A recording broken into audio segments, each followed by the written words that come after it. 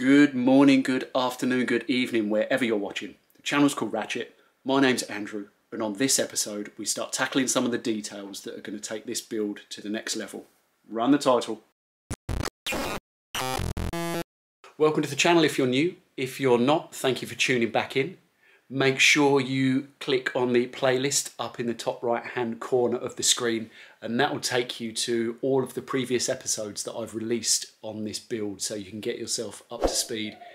Make sure you hit the subscribe button below so you don't miss any future content that I do release. You can also follow me on Instagram, Ratchet GT40, to keep up to date with more regular photographic progress. On this episode, I'm going to be starting on some of the finer details of this build, which I'm hoping is going to take it, like I mentioned, to the next level. I mentioned a couple of videos ago that I wasn't particularly happy with how the fuel tanks were mounted and the fact I wanted to do something about it. So let me show you what's going on. So the standard fixing for the fuel tanks is a pair of brackets, one at the front and one at the rear of the fuel tank, which is fine, but you can't get to those once the top sill panel is bonded and riveted in place. Now, I can't really think of a reason why you'd need to drop the tank very often, but on the time that you do need to, it becomes quite a problem as you have to strip off this top panel. So what a few people have done was to have the tank fitted in place with tank straps. So I'm going to have 3 along the length of each tank. So I very simply made up a cardboard template showing how it will fix in between the run of rivets, run underneath and then fix to the chassis. So these will be mounted with 2 M5 bolts above and below, and that should provide more than adequate support for the fuel tank. One thing I will mention is this foam that's been stuck to the top of the tank I will be removing. I'm not quite sure of its purpose, to be honest. I can only think it's to maybe cut down on the noise of the petrol sloshing around in the tank, but it's not something you would ever hear over the noise of the engine. So this will get removed and then the tank cleaned up. I picked up some 3mm aluminium plate from the metal stockist because I thought that would be a good thickness to make these straps out of. And as a tester, I did just rip down a strip just to see how it did look and work. And that would have looked absolutely fine, but it looked fairly plain and boring, to be honest. So I refined the design slightly and came up with this, got it drilled and everything, and then offered it into place, which I must admit I do like this design. Although it's never going to be seen, I think it looks quite smart. In true here's one I made earlier fashion, I've already progressed the driver's side and got the tank straps finished up and mocked into place. So let me show you how they look. And here they are. So they've been DA'd and then rubbed back with a Scotch-Brite. But I think for something that's never going to be seen, I think they look quite smart.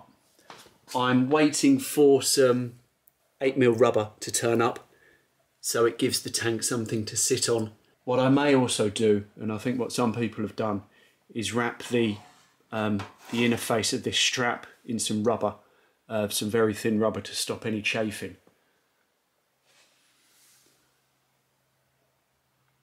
I like them. I like them a lot. Another job that I got ticked off of the list, which was a nice one to get done, was the fuel sender access cover. So in the outer sill, there was a small circular disc which you then took off, which exposed the top of the petrol tank, and on top of that was then the actual fuel sender unit, which you unbolted and removed it from the tank.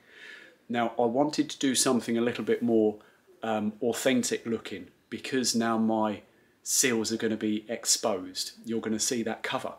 So looking back over old pictures of 40s, the sender unit would actually sit on top of the tank, which was visible from inside the car. So I understand, I think that's how it worked. So they used a sort of a lozenge shape cover. So what I did do, you wouldn't believe the amount of thought that went into this tiny little piece. Size, location, number of fixings, all of that sort of rubbish. But this is basically what I've ended up with. So it's made out of 3mm alley. Because it's surface mounted, I wanted to give the material a bit of thickness and give it a bit of projection off of the top of the sill.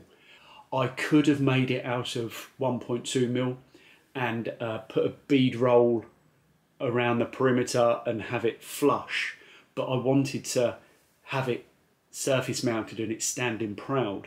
Now I'm thinking about using some Allen head bolts on top of that to again further give it a bit more of a relief against the outer sill. So that's basically what it looked like, and then underneath here there's just the circular hole to access the fuel sender in the petrol tank underneath. So both the passenger and driver sides have been done, and again same finish that I'll be running through on everything else. Now I'm hoping it's going to be details like this that are going to help sort of elevate this car to a new level. So fingers crossed I'll keep up with this level of work, and yeah, I'll end up with something that I'm proud of. On to the next job on the list, which was buy a new battery, because I used the battery that came in the car in another car. So go and pick up a new battery and then start fabricating up a new battery box stroke housing stroke bracket to hide it underneath the panelling on the passenger side. So as always, it was make it up as I go along, but basically in essence the battery fits under this lip, and then there's just a very simple bracket on the other side. The thing's bolted into the car 4 points, and yeah, it does the job. So let me show you what it looks like in situ. So this is the battery cradle, let's call it, in place. Total disclosure, it's a bit of a pain in the backside to get to that bracket just there, just from the top. Bearing in mind, obviously the outer sill is going to be on, preventing any access from the front.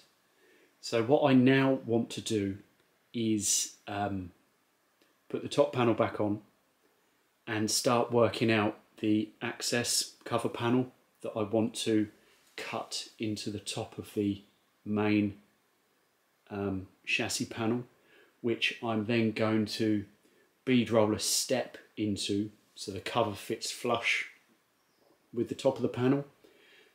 So what I did with some masking tape was make the hole as small as possible, but still be able to get the battery out. Now what I need to remember, and the reason I'm telling you guys just in case I forget, is this is the absolute smallest this hole can be. So what I'm going to need to do is offset back my actual point where I start to bead roll. So this will be all the same level, then it will step down a millimetre and then come in, because I need to have the stepped lip to then fix my riv nuts into, so I can then sit my panel on the top. So I've got the edges marked out on the back side of the panel. The red lines are the tape markings, and then I've offset 8mm and drawn those purple lines, and the purple line is going to be the line that I bead roll. So here is my bead roller.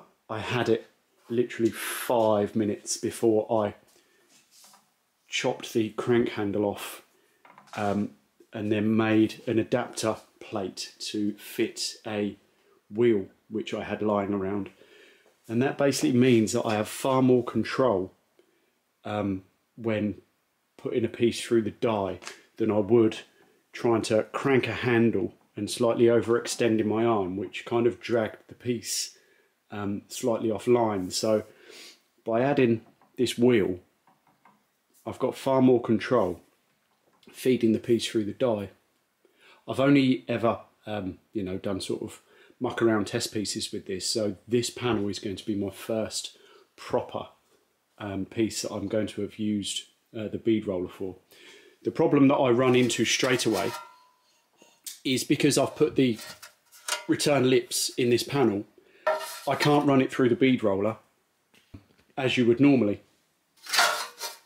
So you can run that piece through there, but you go to turn and the return lip obviously hits the framework of the bead roller.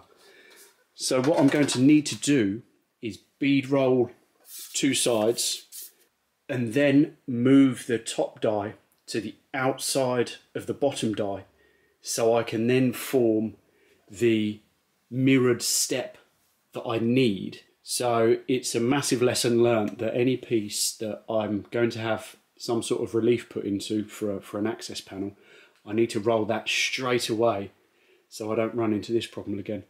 So what I've worked out is where I start to feel pressure on the top roller, which is about 1 o'clock position.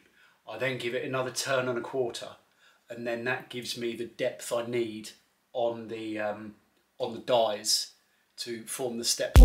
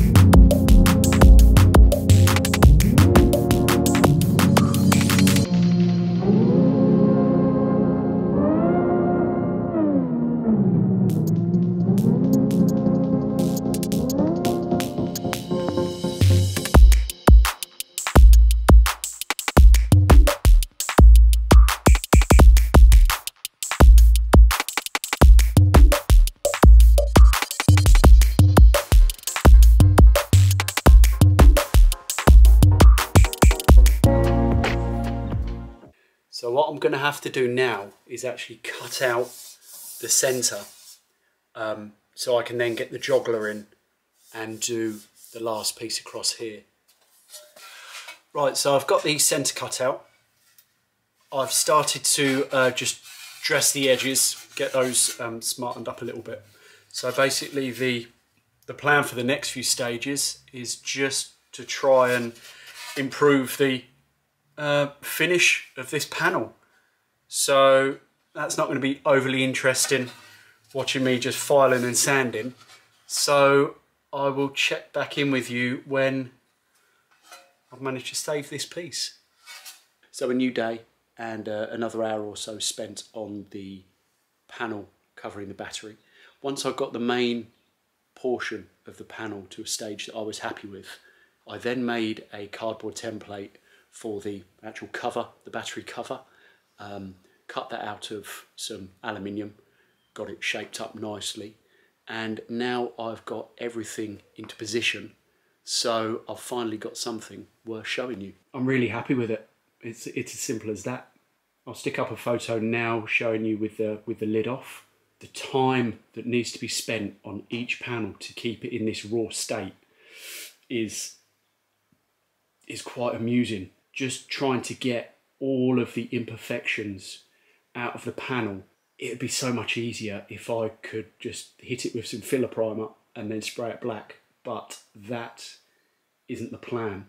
But along this back edge, the top fold line is a lot crisper than it was, and likewise this return lip over the side of the chassis has been tidied up a heck of a lot. Because the matte white protection film just masks a multitude of sins, it's not until you remove that you can really see what you're working with. I don't feel it's above my skill level at the moment to make every panel like this.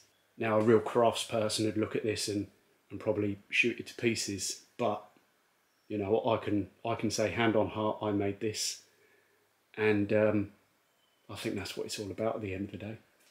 So that basically wraps up this episode, which, as always, I think has been a fairly productive one. Although they're only little jobs, they still need to be done, still need to be ticked off the list. So it's all forward steps. Make sure you hit the like button, leave a comment below. I always do enjoy reading what you think about the progress on the car, think about the quality of the videos. Any feedback is always taken on board. You can follow me on Instagram, RatchetGT40, for more regular updates on there. Coming up in the next episode, I think things are going to get a bit more drastic. I'm going to start looking at the fitment of the Spider. That should be a fun one. Not quite sure how it's going to pan out. So until then, I will catch you next time.